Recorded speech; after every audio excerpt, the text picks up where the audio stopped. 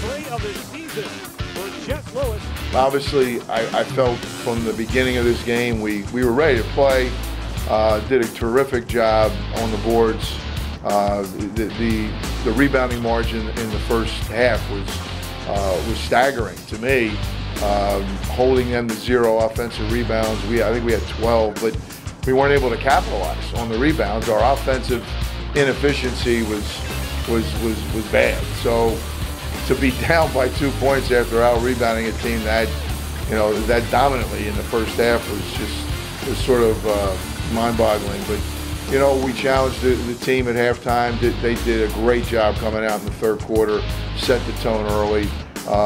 We still struggled offensively, but one thing that we did tonight that we haven't done consistently this year is when we're not shooting the ball well, it affects our defense. Tonight it didn't. Our defense was stellar tonight. We did a terrific job of taking Lafayette out of their comfort zone, and I thought, to hold their great freshman Kukowski to 1 field goal, we did not allow Anna Pazinski to score a point. I think a big thing for us is finishing shots is one. We left a lot of easy points on the board that we should have had.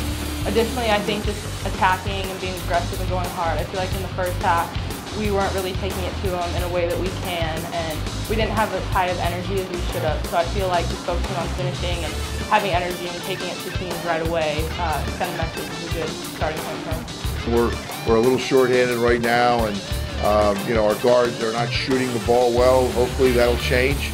But as you look at our stat line up and down, we're just not getting production, from the backcourt.